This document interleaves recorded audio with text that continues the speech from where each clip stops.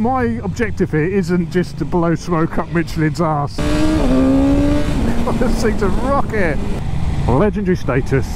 This is a 1000cc super naked. It's absolutely just flip-flopping through here. Welcome back to sunny Spain. Today I'm at Jerez, or Jerez if you're English, and we're going to be riding and testing the new range of Michelin tyres for 2024. So we've got the new Power 6s, we've got the new Power GP2s, and we've got the new Anarchy Road. So this event's going to be split into 3 tests. On the road, on the adventure bikes behind me, testing the Anarchies.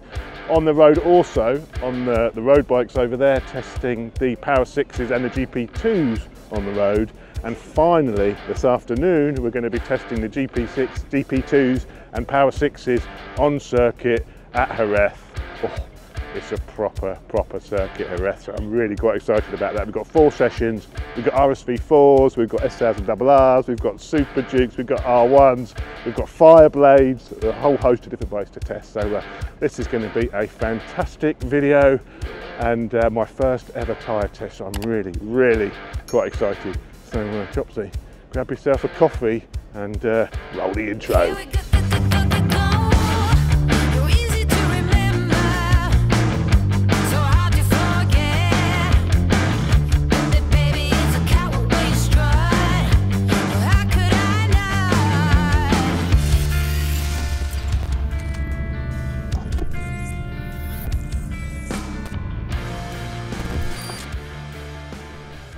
So here we go, we've had a little briefing about the tyres, learned all about them. So these bikes have basically got a mixture of the Power 6s and the Power GP2s. So I'm going to start on the S1000R, one of my favourite road bikes, and this one is fitted with the Power GP2s. So basically the ins and outs of it is, after all the waffle, is the GP2 is not quite as good in the wet as the Power 6. You get a little bit less mileage out of the GP2, but you get better handling and slightly better grip. So that's the sort of balance. So the GP2s would be a brilliant tyre on track. You know, probably if you're doing a lot of track days, go GP2. If you're doing the odd track day, the Power 6 is perfect on track as well. So we're going to be using both of these tyres on the track at Jerez tomorrow. But that's the sort of balance of it. You know, there's different compounds, there's different silica amounts, there's different, the construction's different. The GP2 has more of the slick area here, and the Power 6 has, you know, more of a treaded area towards the edge, because these offer better grip in the wet, really. So that's sort of what I've made of it after all the waffle is done. So we're gonna do a lot of swapping between bikes as part of this ride. So I'll start on the single R when we've got Hornet. Oh, there's another. There we go. So there's another S1000R with a different tyre. So that's what I need to do. Swap on the other S1000R with the Power 6. See if I can notice any difference in the handling. It's really subjective tyre testing, isn't it? You know, when you're testing between the same brand of tyres, you know, you really want to bring some Bridgestones in, you want to bring some Metzers in, you bring some Pirellis in to try and feel the difference. A tyre, to some degree, is a tyre, isn't it? You know, it's very subtle, I think, that the differences, but let's see if I can notice the differences between these two tyres. I guess that's the acid test, isn't it? And we are off. Oh, blimey. God, that feels, wow, that feels incredibly fast turning. It almost took me by surprise. That is incredibly agile.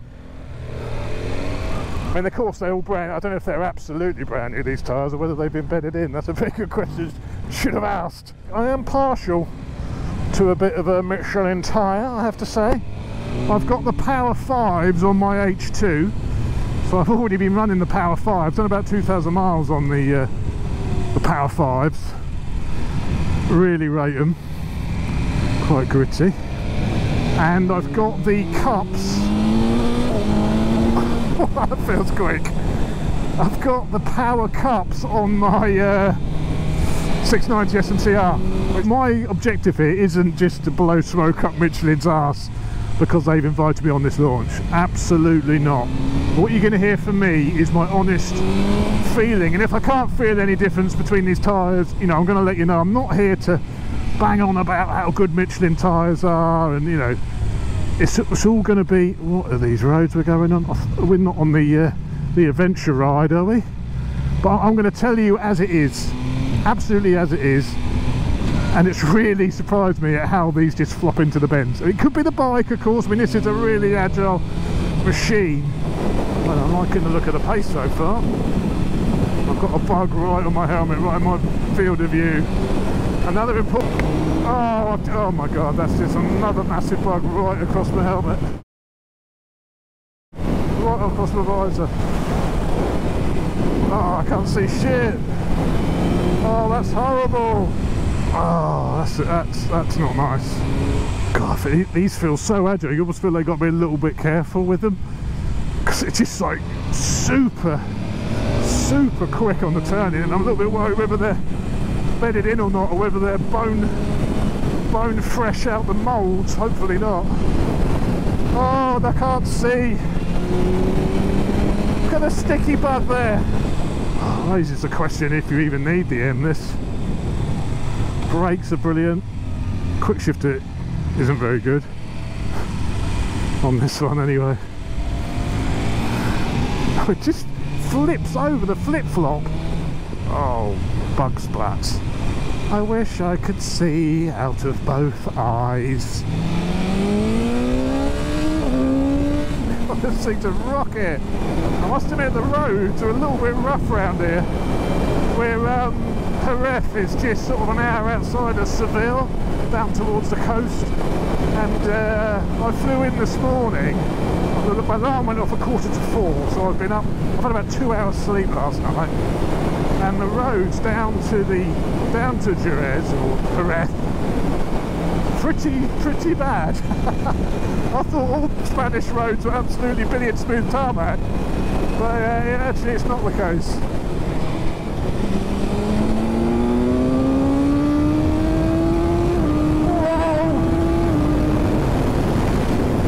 Man, that's a fast bike. Forgot how much I love this. Sort of overshadowed by the M, this bike, isn't it? But it's still bloody brilliant.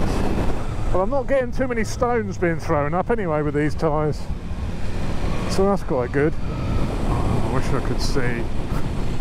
I wish I could see in both eyes. So far the agility is what I'm really noticing with these tyres. I mean, you know, the gripping, I'm getting really good feedback from the road. Little GSXR 125. Hello, good sir. Really good feel from the tarmac, good feedback from the tarmac. But it's the way it changes direction on these, and the way it just falls into a corner. Like I say, I'm interested to try it on the Power 6s to see if it feels a bit less agile, a little bit less agile. Is it the bike or is it the tyres? I don't remember the S1000R being as agile as this. Ooh! I mean, tyres, they're round, they're black. I didn't crash. You know, what can you say about them, really? It's one of those, isn't it? I mean, it looks like they've done a lot of work on these tyres. I mean, they're saying in the presentation we've just had, they're saying there's a 10% improvement in grip over the old GPs. So 10% more grip, very similar longevity, you know, 1% less on the longevity. Basically, they changed the carcasses of the tyres. They've actually got something like 500 metres of Kevlar in their tyre construction now, in both the tyres, the Power 6s and the GP2s. 500 metres of Kevlar per tyre, plus a load of you know, steel braiding and all that as well, which goes into tyre construction. You know, incredible that. You wonder tyres are so expensive.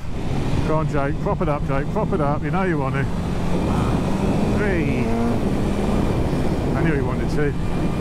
He's got to work out how to turn off the traction control though. Oh, Oh, look at the state of this road. Oh my word. It's like I'm in the UK again. Oh, I wish I could see. Oh, I don't like riding like this, and I don't know where I'm going. The road surface is really terrible, and I can only see out of one eye. It's not ideal. Welcome to a bike launch, tyre launch, / any sort of launch.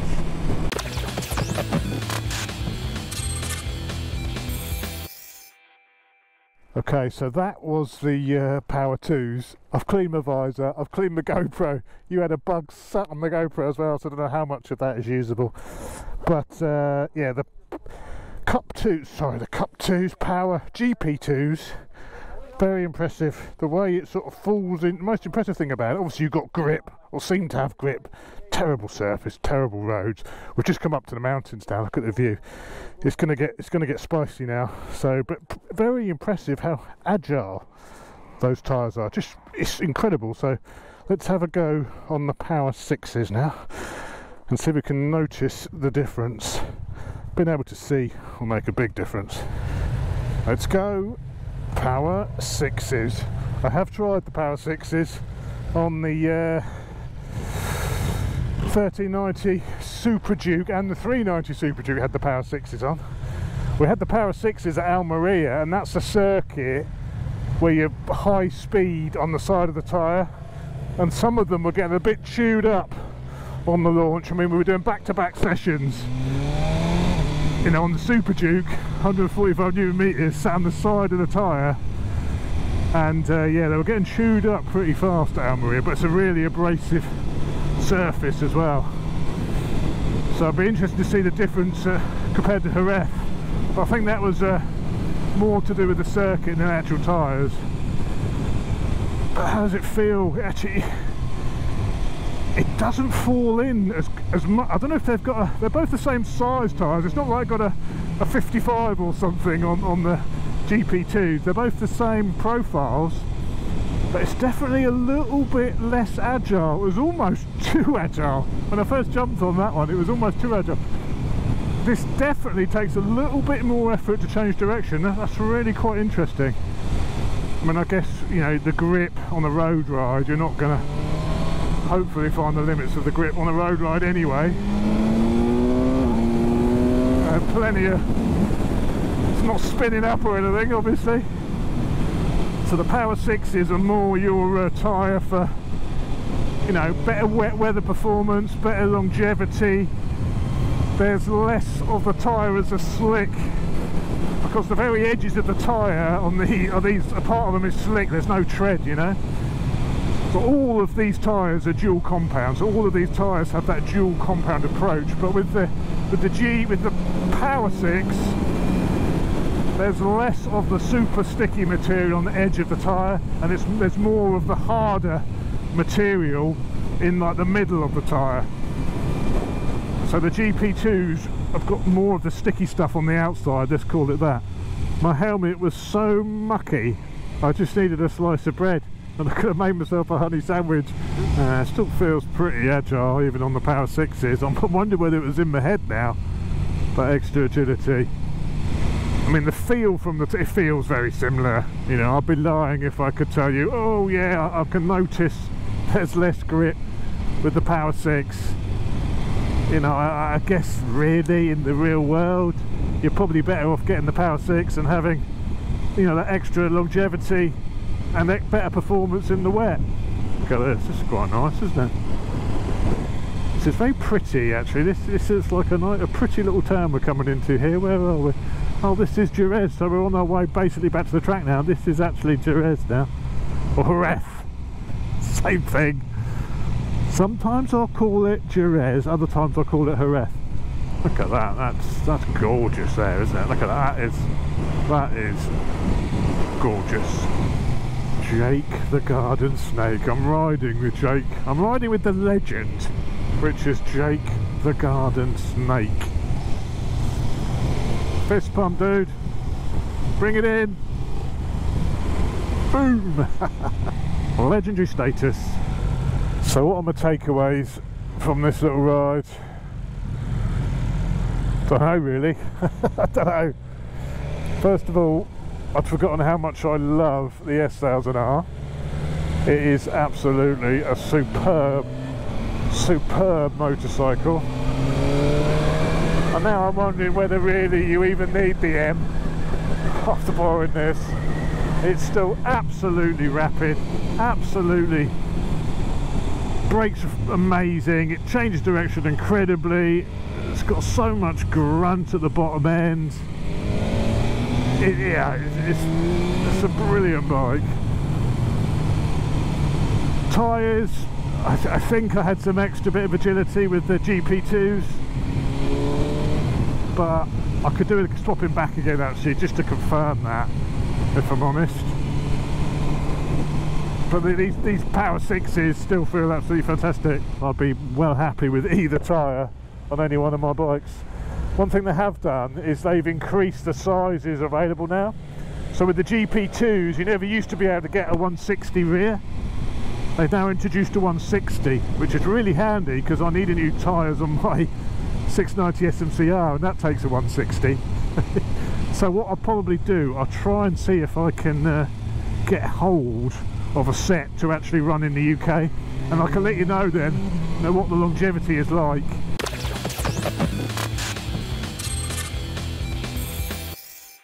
So what we're going to do, swap back onto the bike with the GP2s, see if it's all in my head where it feels more agile. I'm sure it isn't, but just to confirm, and then maybe swap back over again. But I think I'll just stick with the S1000R, just because just to test the tyres, even though I wouldn't mind to go on the Monster. Maybe we'll go on the Monster if we can. Another change they've done is they now have an asymmetrical tread pattern on the new tyres. If you think the old Michelin's always had a symmetrical tread pattern with like the little slits, didn't they? But both these new range of tyres have now gone asymmetrical, and that's just for there's no performance benefits with doing that. Apparently that's just for the looks really, and what the market wants, so they say. Have you done it? You got traction control off. The other one was in Spanish, so I couldn't. I was trying. I didn't know how to turn it off. That's it. Yeah, now we're going to see some power. fun. Now we're going to go to. This should just be called normal. Back on the Hockenheim, equipped with the GP2, so just want to see if that initial agility feeling is in my head or if it's real. Initial turn-in, let's call it. I mean, whether that's because these tyres are newer and they're more rounded, I don't think so. I think they're just a little bit more round. Maybe the profile of them is just a little bit more rounded. It definitely turns in quicker on the GP2s. Definitely. It's not just in my head. This bike feels more agile. The initial turn-in is, I think it's the front tyre. It's so nice, it just falls into the bend up front. Just literally tips in with minimal effort. And I think this bike is naturally very agile, but that tyre, it really complements it. I mean, it almost makes it over agile, if there is such a thing.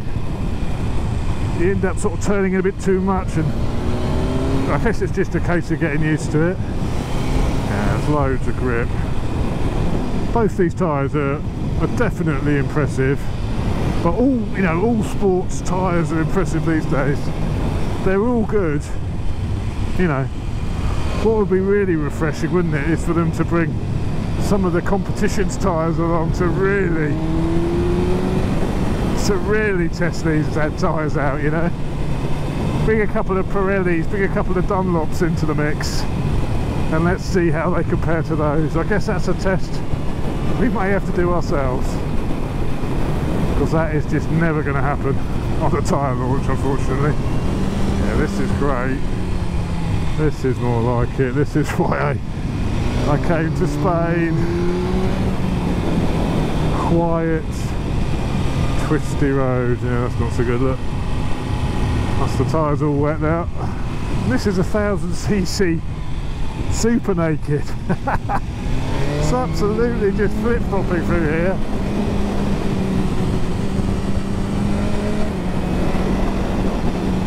Yeehaw! It's making this bike really dance on the nose. It's a great bike, this is a great bike. Oh, maybe we need to do a test between an S1000R and an M1000R. See if it's worth the extra money on the M. There ain't nothing wrong with this. Nothing wrong with this. Suspension's actually a bit more comfortable. The M suspension's really hard as well. This could actually make a lot more sense, you know.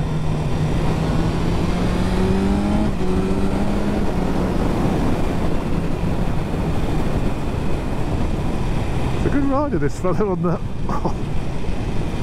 this fellow on the Hornet. Very smooth.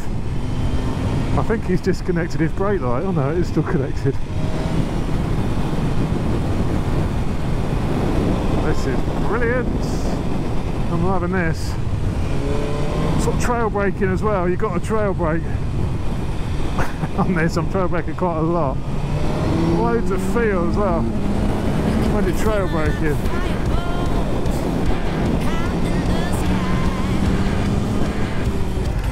That's good fun. That's good. That's good, yeah. I like that. Little tight. Very good.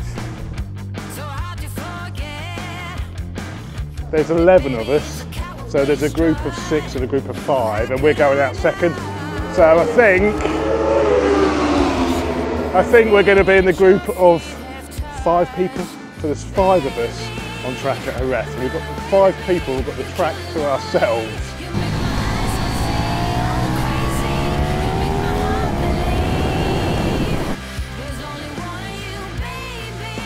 So the idea is a bit like what we did on the road ride. So we start off on the GP6s, which is what I've got on this RR, which I'm going to be taking out first. And then we do that for 2 sessions, and then we go on to one of the RRs or another bike with the GP2s on. So that's the plan. Take it wide, late apex.